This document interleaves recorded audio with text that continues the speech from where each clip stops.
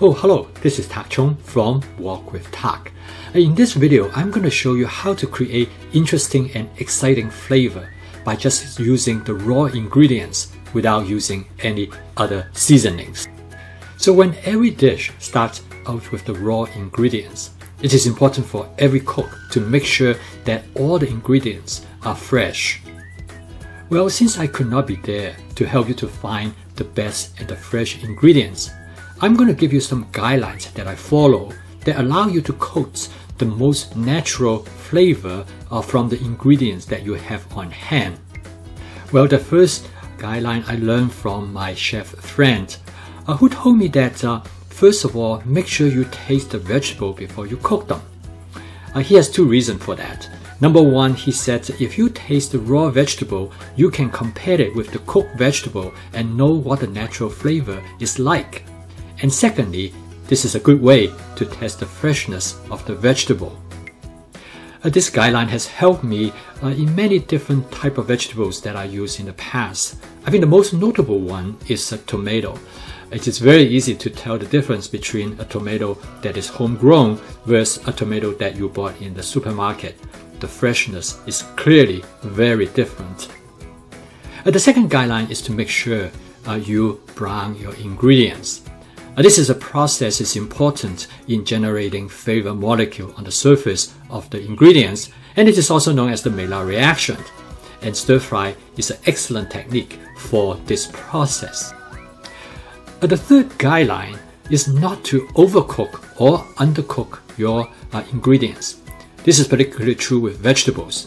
If you overcook them, you tend to deplete the flavor of the vegetable. But if you undercook them, you also might leave the potential of the vegetable's flavor not being achieved. The fourth guideline is always to create a dish with an ingredient as the primary focus of the dish. And then you use other ingredients to supplement it to enhance the flavor of the primary ingredient. Well, over the years, I have experimented in combining different ingredients together. And by try and errors, I gradually start to understand what goes with what. And ultimately, I find the combination that I enjoy most. So what actually you're doing is that you are playing with the natural flavor of the ingredients. The ingredients itself become the seasoning for your dish.